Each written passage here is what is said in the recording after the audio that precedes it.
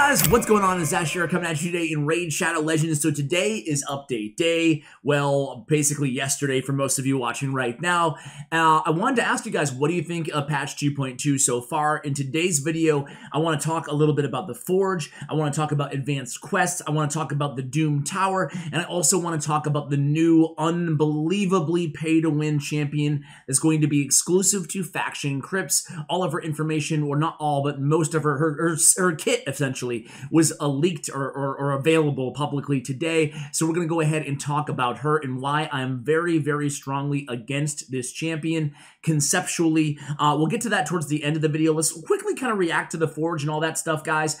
There's a lot of, some bad at the end of this video and a lot of good at the beginning of this video because, truthfully, I'm a big fan of this patch. We've been asking for more content for a long time now, a long time it seems like, in Raid Shadow Legends. Aside from Tag Team Arena, we haven't gotten anything new in, well, a long time. Now, a little negative note here, and I'm probably a huge idiot. Let me know in the comments below if any of you guys kind of were under the same impression. And I'm a content creator. Like, I covered this game for a living partially, and I somehow, some way was under the impression that Doom Tower was going to be in this patch, not in 2.3.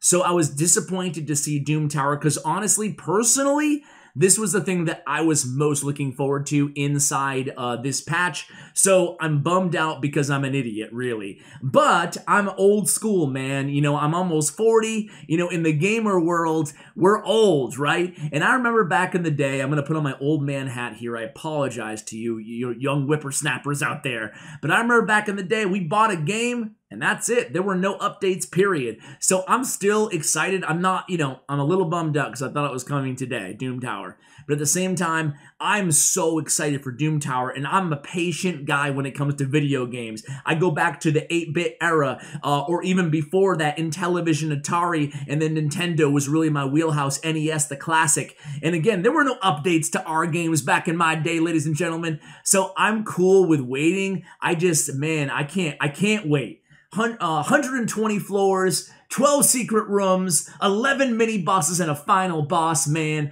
That's what I'm talking about. I can't wait for Doom Tower, really. That, for me, will be the update of the century, so I'll be waiting with bated breath for that. I actually don't know. Do you guys... I don't think they've announced when that is coming. So let's talk about the advanced quest real quick, because this is something really, really cool.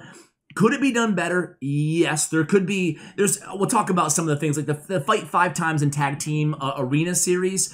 Well, I see why they did that, wanting to promote their other kind of newish game mode in Tag Team Arena. However, the thing is these are daily quests here, and you can get up to, after 25 days, assuming that you do all of these quests every day, you can keep farming legendary books because these rewards reset. So most scarce resources, legendary book, epic book, and a 5-star chicken, and then XP, whatever. But you can get that every 25 days, or you can take your time. You can get it every 60 days if it takes you 60 days. They just keep resetting, and if you make it, after a month or whatever, there's no point where your progress here is going to reset, okay? You get a point per accomplishment that you finish. You get 250 points, you finish 250 things, and boom, you get your legendary tome, and it all repeats over again. So, you know what? The way I look at this is, and when I talk about fight in the Tag Team Arena 5 times, well, this is the best reward by far. The Crypt Keys. 6 Crypt Keys you get in every single open faction crypt.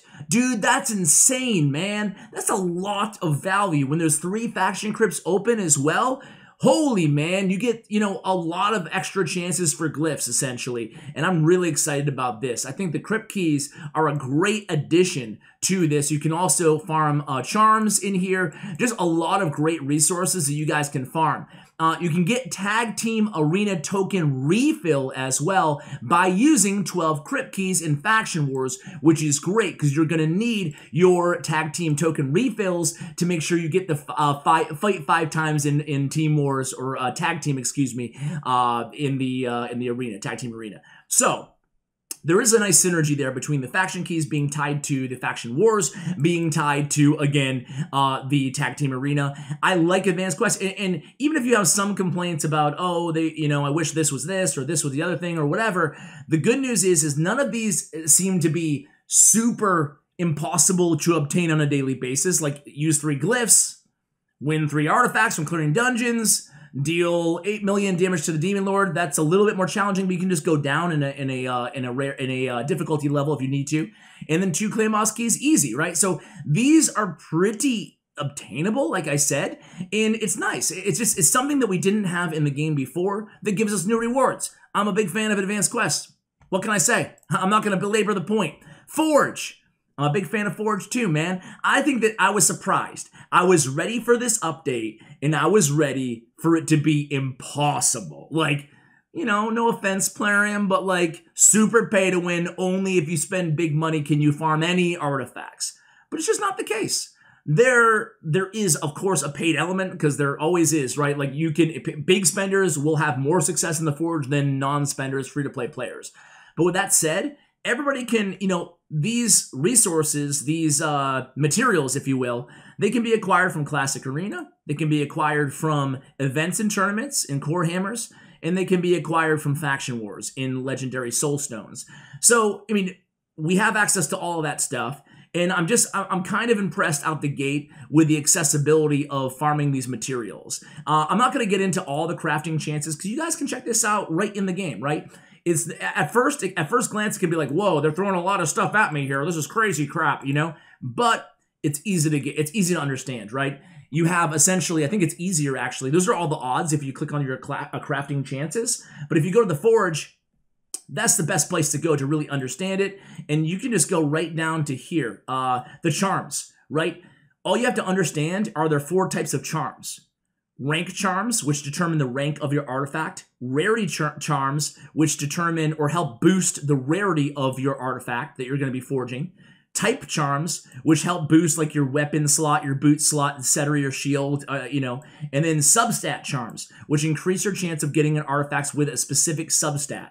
So I'll go ahead and I will forge one. I'll be honest with you, I recorded a video that I wasn't happy with, so I ditched it, and I did a few forges. So I don't have any of my good charms. Do I have like any? I have a rank charm right now, which I will yeah, I do have it. By the way, guys, kind of confusing here. Clicking the plus button is where to find them, and clicking the actual charm is how to put them in. I'm sure I'm not the only one who made that mistake. So rarity charm, I'll use a rarity and I'll use a rank. And let's see. Let's go with, I don't care where it is, really. I don't care where it is. And it's going to be for the arena. So, you know, all the ones that I want, I don't have, right? Speed charms are going to be incredibly valuable. Crit rate charms are going to be great. Accuracy charms are going to be great. So I'm actually not going to put any substats in here. You know what? I have a billion HP ones. Nah, I'm not going to even use it. Forget it. All right, because I'm going to go for Perception. Perception, 2 new sets. Perception and Resilience, right? So Perception, 40 accuracy, 5% speed. Speed, thank you very much, dude. That's a 6 set for the arena. I can't wait to forge these. And Resilience, HP 10%, defense 10%. I like those too for defensive tag team arena builds or for progression anywhere in the game. And they're 2 artifact sets. That is money, man. That's what you want. Swift Parry and Deflection are really great sets, previously only available in the in Platinum Arena. I like that there's now a way for us to get them, right? A way for normal players to actually get those sets. So really looking forward to all that stuff. And it looks like I can't farm a legendary. I thought I had enough bloodstones for that. Either way, let's just go ahead and farm something and shut up for a second, huh? How about that? So, I don't have the correct. Okay, so you need Legendary Bloodstone. I have them. Okay, I get it. So I need the Legendary Soul Stones and Bloodstones, 2 types of stones. I happen to only have the set for the Resilience. So for that, we can go ahead. I'm sorry, guys, for taking too long here. Rarity and a rank charm. And I'm also going to go, I might as well put it on a helmet. And hopefully, and since I'm getting the defense anyway, I will put the defense in there instead. And let's see what we can do here, guys. Boom. Let's forge something good. All right, so we got a helmet, not 6-star, 5-star. We got the speed, attack percentage, and accuracy. So, yeah, I think I'll keep it because accuracy and speed is solid. We're not really looking for attack percentage, but we'll keep it for now. And that's the Forge. I like the Forge too. You know, I think that the Forge is really cool. I think this update is really a great one, honestly. I think it's all good stuff added to the game, and I am reinvigorated. You know, I'm excited to forge some artifacts, to farm, and get all my advanced quests done for the first time in a long time, truthfully, in a month or two. The last month or two, I said this in my previous update video, I've been kind of not as addicted to the game as I once was, you know, to be real with you guys. But now I'm there. I'm back, baby. I'm back. And I can't wait to Doom Tower. I'm really going to be back, right? So that's going to be when it's just like, oh, crap. You know, I have to plug my device in because I'm on it all the time, which is probably a bad thing, right? Anyway, let's get to the bad stuff. Dude, this new champion, man. Let me pull up the stats. Be right back.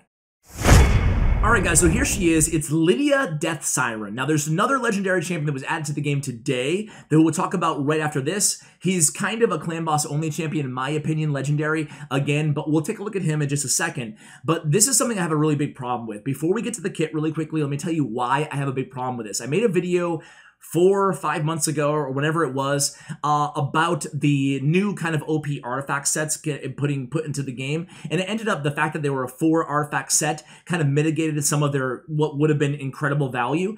However, the point behind that video I still stand by, and I hate when games, I detest when games make something that's incredibly OP that literally only the most OP of big spenders can have access to. It's okay. To me, introducing a champion like Rotos is maybe not the wisest decision. Maybe it's all right. Who knows? You can argue about that. But to me, that is okay. It's okay. Make an OP champion, it's cool. Because everybody can get him. Everybody who pulls a shard has the same chances of potentially pulling this champion. Sure, if you spend money on a bunch of shards, you have a greater likelihood, but you can still, anybody could get lucky and pull this champion on a shard.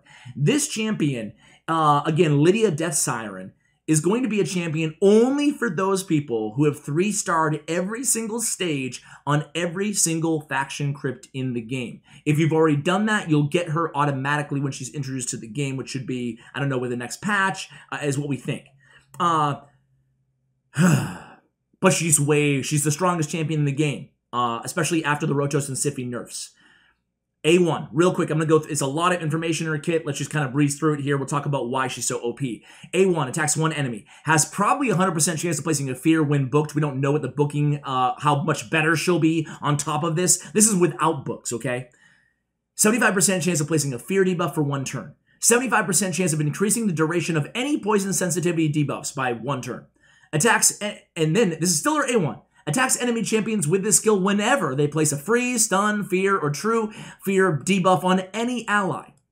Okay. The number of attacks increases according to how many debuffs are placed at any time. 1 attack for freeze, stun, fear, true fear debuffs placed. The first attack will target the attacker, while all extra hits will attack random enemies. This is an A1? Excuse me? Okay. A2. Siren's Wail attacks all enemies, has probably 100% chance of placing a 60% decreased defense debuff, and a 25% weakened debuff for 2 turns. It's on a 4-turn cooldown, probably can be booked down to 3. Also places a 25% strengthened buff, and why not a 30% increased speed buff on all allies for 2 turns. What? Has both of the strongest decreased defense and weakens on 1 ability on an AoE, and a strengthen, and a 30% increased speed buff on all allies? Nullification. Attacks 1 enemy 2 times. These are A3. The first hit is a 75% chance of placing a poison sensitivity debuff for 2 turns, probably 100% chance. The second hit has a 75% chance of placing a block buffs and a block cooldown skills debuff for 2 turns. That one is okay. It would be like a good ability. But compared to the rest of her kit, it's like, oh, that's kind of lacking there, Claren. Which is still a great ability, right? Poison sensitivity for clan boss, amazing. And she can extend those poison sensitivities basically, you know, forever. All right, so A4. Death Hold, which is a passive. This is where it really gets broken. Denies enemy revive attempts. This works even if she's dead. Why not, right? Why not? She's dead, who cares? If this champion is alive when an enemy revive is denied, It revives all dead allies with 50% HP and 50% turn meter. And guess what? Grants an extra turn instead if there are no allies dead. If this champion is dead when an enemy is denied, if this champion is dead when an enemy revive is denied, it revives this champion with 50% HP and a 50% turn meter.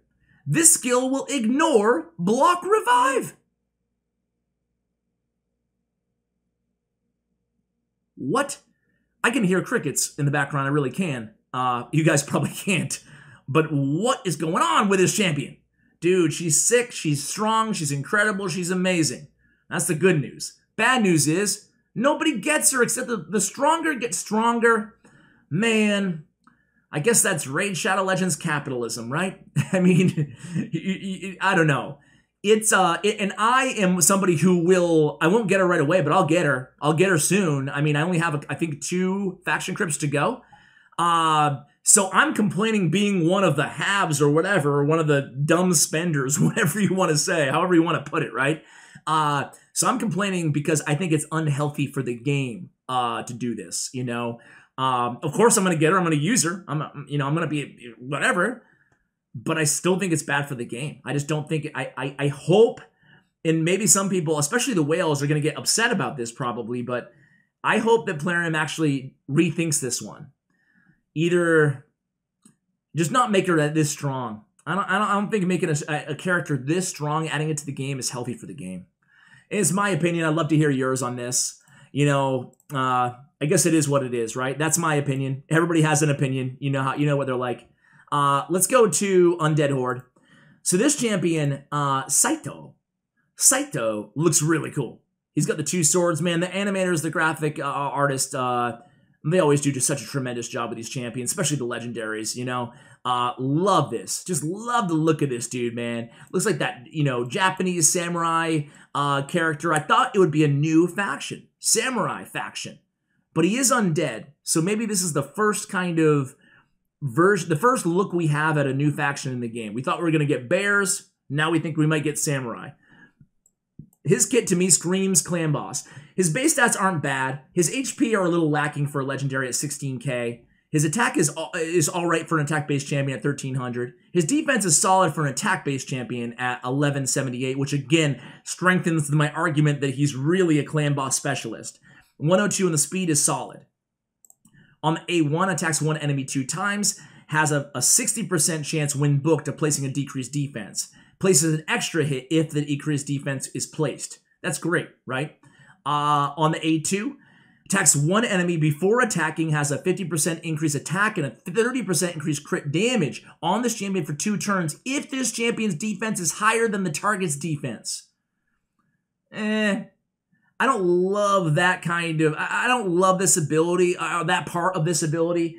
It depends on where you're using him, but for Clan Boss, I don't think you're going to have any luck with the defense being higher than Clan Boss's defense. However, decreases the cooldown of this skill by 1 turn, moving it from essentially from a 3-turn to a 2-turn if the target has more than 50% HP after the attack. So Saito, to me, is a specialist against Clan Boss who is over 50% HP. That way he'll be attacking twice. I don't know the multipliers on Enduring Warrior, but I can imagine that they're probably pretty decent. It seems like they should be, hopefully. If not, then he's probably a meh champion, right? On his A3, Army Breaker. Attacks one enemy, then attacks all enemies except the initial target if there are more than 3 enemies alive. Okay. Inflicts 20% more damage on the first hit if the target has higher max HP than this champion. Again, Clan Boss, always going to have higher max HP than this champion on a 4-turn cooldown. On his passive, will ignore 7.5% of enemy defense for each time this champion attacks the same target enemy in consecutive attacks or turns. Stacks up to 30%. The stack will be lost and reset if this champion targets a different enemy. Again, Vendetta is a really cool passive, so he's going to be ignoring 30% defense on Clan Boss, essentially. Again, I think Clan Boss, if you can think of another use, you know, I think that if you pull him in your early game or mid game, he'll be fine in dungeons, in faction, really everywhere. He'll help you. But I'm talking about end game viability. I see him as mainly a clan boss champion. Guys, that is the update. That is the patch. Let me know what you think. Where do you agree with me? Where do you disagree with me? Look forward to reading your comments. As always, in the description or the comments below. Guys, thank you so much for watching. It's late. Don't be too harsh on me, guys. It's late. I appreciate you guys watching. I appreciate, again, I mentioned a couple times now. This will be the last time I mention it, but if you like the content here on the channel, I invite you to subscribe to the channel. We just hit 40K. Really cool to have to have another kind of home here on YouTube. So guys, thank you so much. Appreciate you all, and as always, take care, guys.